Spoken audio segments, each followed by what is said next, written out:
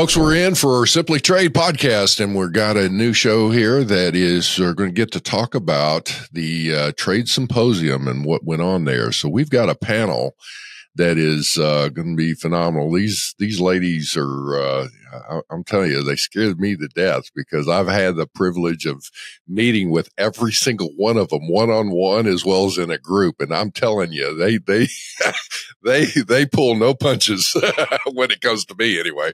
Okay, Cindy, let's start with you on we're talking about the Trade Symposium that was held, was it in Philadelphia?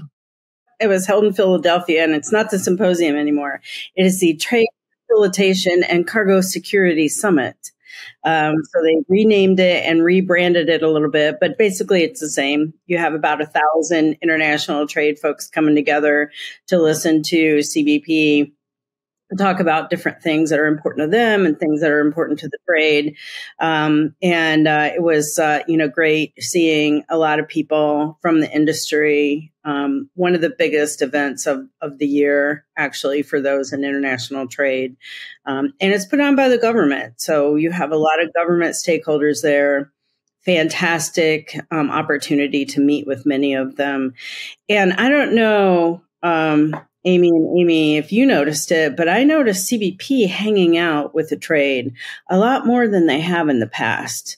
They sat with us, they talked to us, they stayed after.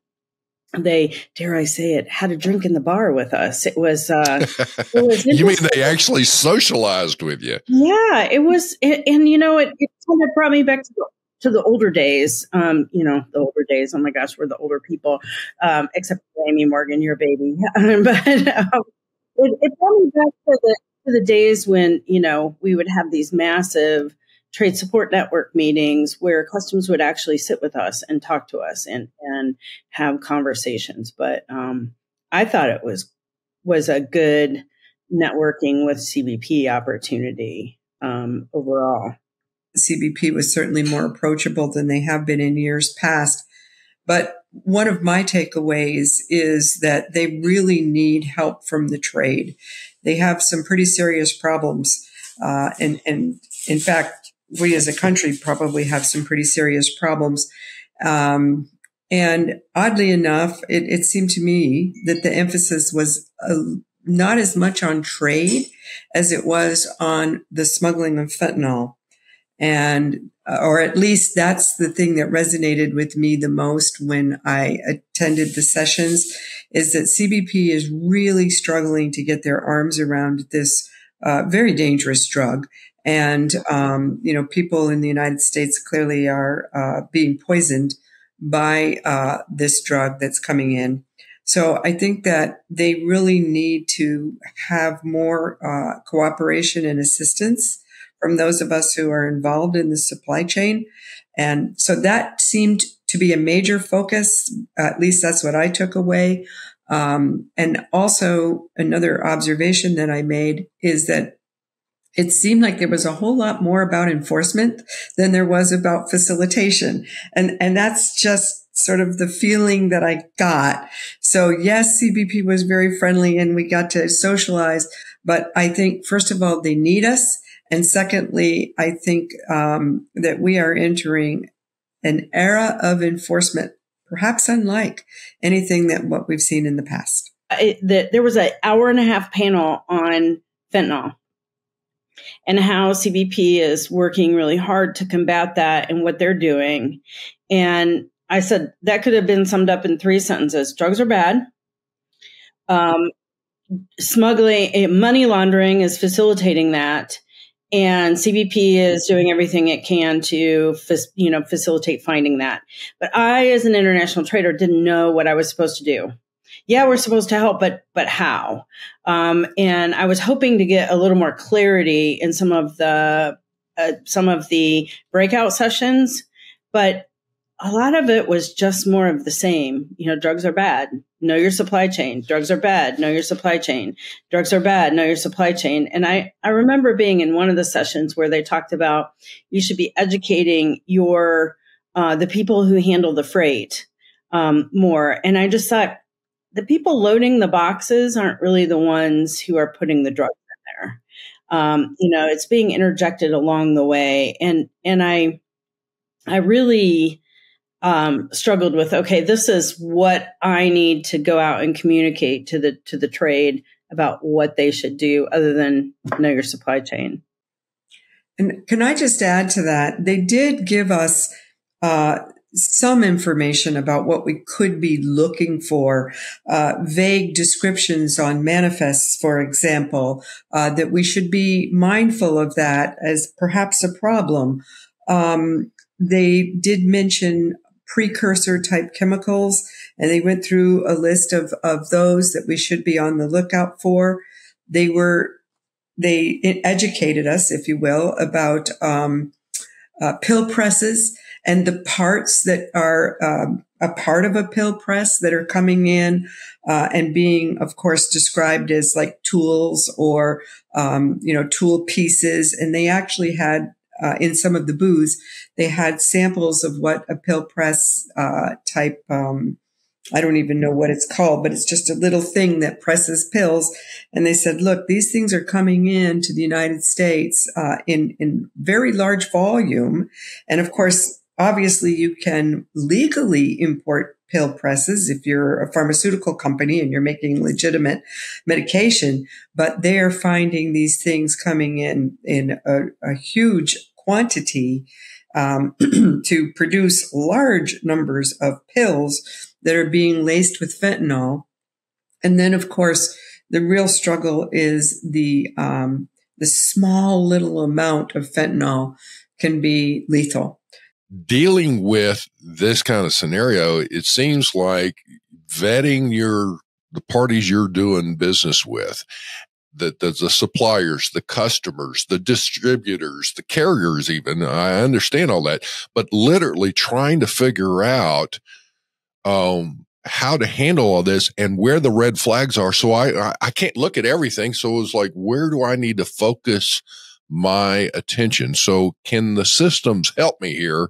If I'm an importer compliance person, where the Sam Hill do I need to look? How am I going to handle all this? How's that for setting you up for a softball? No, actually, so I want to turn your question on its side just a little bit as far as how I respond to it, because what I really took away from last week, after all the sessions, after the smuggling sessions, the de minimis sessions, the CTPAT sessions, GBI, all of these things, there is a common theme across all of these things that gets to the heart of what Cindy just talked about. It's leaving people scratching their heads. Well, how do I do this? Well, the common theme across all of those sessions, all of the themes last week, is really what Brandon Lord said in the GBI session about knowing how the products we make and then import are made is now more important than what it is and who we're getting it from and who we're selling things to, right? So take it out of just screening knowing your supply chain, which they said many, many times on repeat, right? And it's important, but it's more than just knowing your chain. It's actually understanding your products that you are facilitating across borders, right? So, your question, Andy, is then, can systems help us? Is there technology can help us? Can AI help us?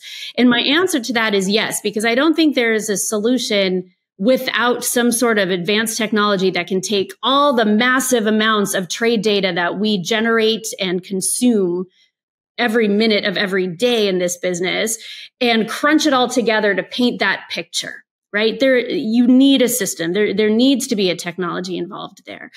And so AI can help us pull that data together and then can illuminate that. You say a supply chain network, go deeper than supply chain, go down to the value chain. I want to see who I'm buying my finished goods from, and I want to know who they're getting their materials from and who they're getting their materials from, and then what farm they're getting their raw materials from.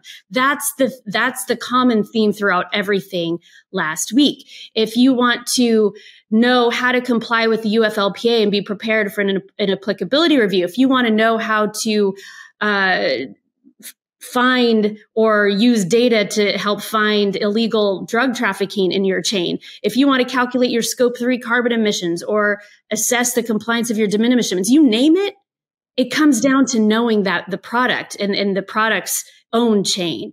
But you still got to have somebody go, what am I looking for? And it's like, you got to give somebody that's tenured, the ability to guide some of the younger folks, if you will, or rookies in the industry to go through that. The question is, how do we do that? I mean, there's some folks in the industry that are freaking out going, I'm going to lose my job over this. It's like, no. You're actually going to be so much more enhanced and being able to provide guidance to these folks. But I mean, how do you tap that, Amy, with, your service provider and your clients? I see this as a little bit of a glimmer of hope. And I know not everybody's going to agree, but part of ACE 2.0 is something that they used to call blockchain, and then they called it distributed ledger, and now it's being called global interoperability. Now, I don't want to spend too much time on it because it's something that a lot of people just can't seem to grasp. But to me, it's actually pretty straightforward, which is you get information from what we call non-traditional parties earlier in the process. And this is all pre-arrival, pre-release type information that is being assembled in a way that is immutable. I'm not sure that that's the right use of that word, but that it's secure information that can be relied upon and cannot be changed. And it can be tagged so that you know from whom it is coming. Now, of course, everything can be, ruined somehow or another, but the concept of being able to lodge information in a way that can be accessible to those who need to know it, to use it for the purposes that they need it for. For instance, a carbon footprint may have nothing to do with what customs requires, but because this information is being collected right at the point of manufacturing, and then becomes accessible and reliable. And then we have the GBI, which we talked about at length the last time, the Global Business Identifier, where we're starting to identify additional parties in the supply chain. They all have a role here.